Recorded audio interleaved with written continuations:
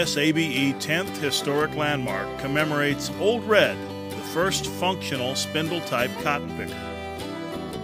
Cotton harvest was a season of long hours of stooping, back-breaking drudgery until the invention and introduction of the spindle-type cotton picker.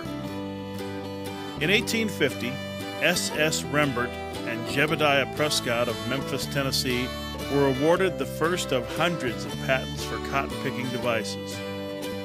Experimental concepts included vacuum, threshing, electrical, and spindle harvesting. In 1924, International Harvester purchased the Price Campbell cotton machinery.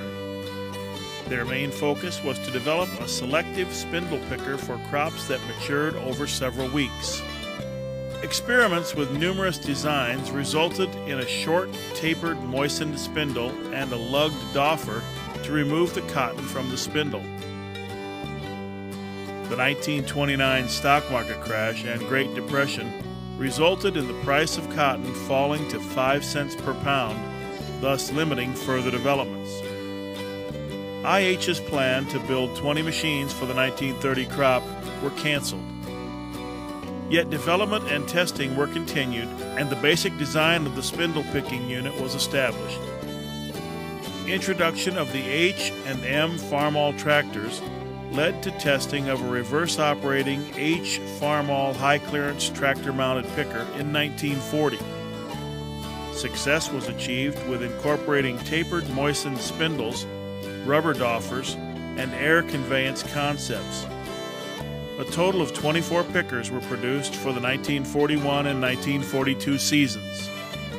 In 1942, IH President Fowler McCormick declared, "We are certain that it is a commercial machine.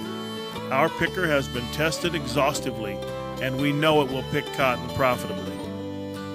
Drying and cleaning machinery for cotton gins was developed in anticipation of the mechanical cotton pickers. In 1943, Hobson Plantation showed estimated harvest cost at $7.50 per bale, compared to $10 per bale for hand pickers. An additional 15 and 40 pickers were built on the Model M Farmall tractor for 1943 and 44. This alleviated the power deficiency that had hampered the development of the spindle picker during the previous 3 decades.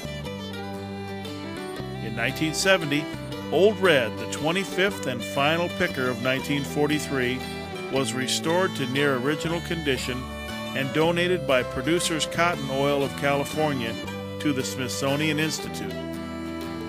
In 1978, Old Red was designated an ASAE Historic Landmark, celebrating the benchmark of the introduction of the first successful spindle-type cotton picker and the accomplishment of one of the most difficult agricultural mechanization projects spanning 90 years, hampered by 2 world wars and the greatest economic depression in modern times.